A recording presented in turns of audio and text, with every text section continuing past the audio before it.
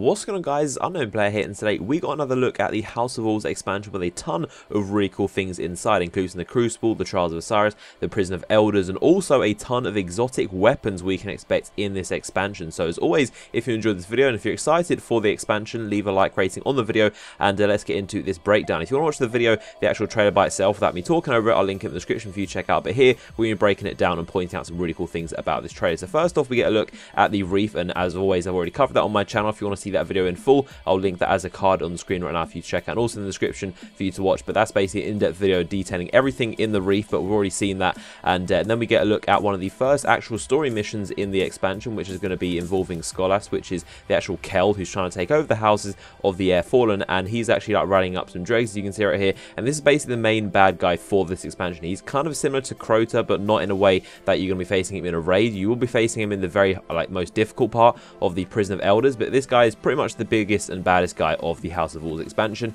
and he's going to be who you're seeing quite a lot. This is another mission you can see where I think you have to try and intercept him, but you obviously manage to escape. He retreats onto his skiff right there, and then obviously you encounter him at a later date, and then eventually you manage to encounter him at the very top of the Vex Citadel in the Terminus, and I think this is where you manage to finally beat him, and this is the final boss battle where you actually get to defeat Skolas, the Kel of Kells, who's trying to take over, and he's basically the main guy that you defeat. And of course, I think they reincarnate his soul so that you can face him in the Prison of Elders. He's of course trapped there after you defeat him, and then we can see a little bit more about the Prison of Elders. We can see the bosses. This is the boss of the Vex kind of group. Each room of the Prison of Elders is different themes for different races. There's one for the Vex, there's one for the Cabal, there's one for the Fallen, and there's one for the Hive, and each of these rooms have their different bosses that you reach after the 5th wave, I believe. And of course you can see all the bosses of the different respective races right here. We can see a little bit more about Trials of Osiris, and again, I've already covered that on my channel, so if you want to check that video out, I'll link it as a card right now, and also in the description for you to check out a lot of information of how the Trials of Osiris will work and the rules and how to get in and what kind of rewards you can get in the actual competition. So a really cool thing I'm definitely looking forward to. Next up, we can see a bit more of the Crucible maps, and more interestingly, we can see actual gameplay of the Lord of Wolves shotgun. This is the brand new exotic shotgun, which we believe is similar to the Vex Mythoclast and the Necrochasm of this expansion. It's going to be the hardest thing to unlock, and of course it's themed on the race that the expansion is themed off, which is the Fallen, and it's very similar to the weapon, the Shrapnel Launcher, which a lot of the Fallen will use. And this is actual first-person gameplay of the shotgun being used, and it fires pellets very, very quickly. You can see the ammo it's got right there in the reserve. You can see how it shoots. One of its perks is that rapidly landing shots sets enemies on fire, which is really insane. That's definitely going to come in handy for bosses and bullet sponges in the PvE aspect, but it looks like it also might be useful in the PvP Crucible as well. We can see a little bit of gameplay of that going on, which is pretty cool. We can see another one of these strikes, which is I think the only brand new strike coming to the House of Wolves, and you have to take out this guy called Tanix, who is basically a fallen traitor, and you have to take him out. You encounter him in different stages. Then there's a very, very strange shot of a actual person using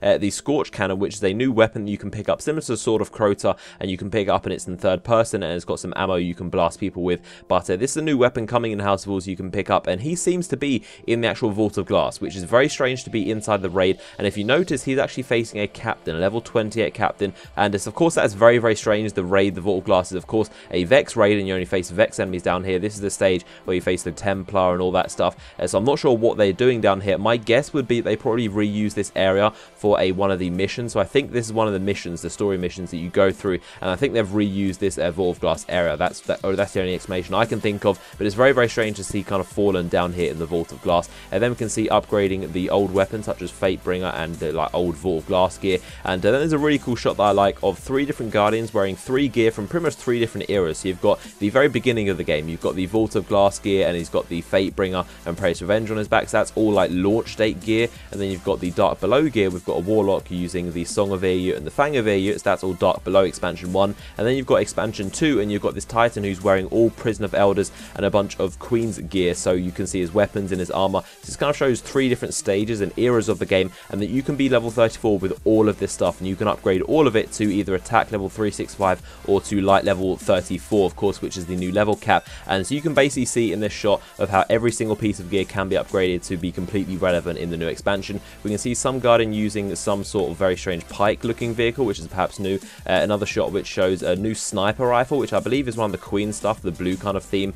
And then we can also see one of the most interesting shots, which is 3 new exotics coming to the House of Wolves. We can see a Fallen wire rifle, which is a sniper rifle. We can see the Lord of Wolves shotgun, which is in the middle, and we can also see a brand new exotic called the Dregs Promise, and this is an exotic sidearm. The sidearm is a new category of weapon that's in the special category, and of course takes special ammo, and sidearms actually have infinite ammo when you respawn. Every time you respawn, their ammo gets restocked, so that's kind of like a benefit of the sidearm. They're basically like miniature hand cannons or pistols, and they're a new category of weapon, and these reside in the special category. And you can see another example of a sidearm in the middle left column right there. That is a Queen's pistol, and it's another sidearm that's arc damage. So we can see a brand new exotic weapon, the Dregs Promise, in addition to that Lord of Wolves shotgun and the line rifle, which we don't know what exactly it's called, but it's a very similar weapon that the Fallen use, of course. Then we can see a bit of detail about Dregs Promise, some of its perks and kind of how it works, and of course some of the upgrade paths. And then we can see another shot of 3 Guardians using these 3 weapons. So I believe these are the 3 exotic weapons you're going to be getting in the expansion. There could be more, or there could be some other ones that haven't been announced yet, but so far these are 3 exotic weapons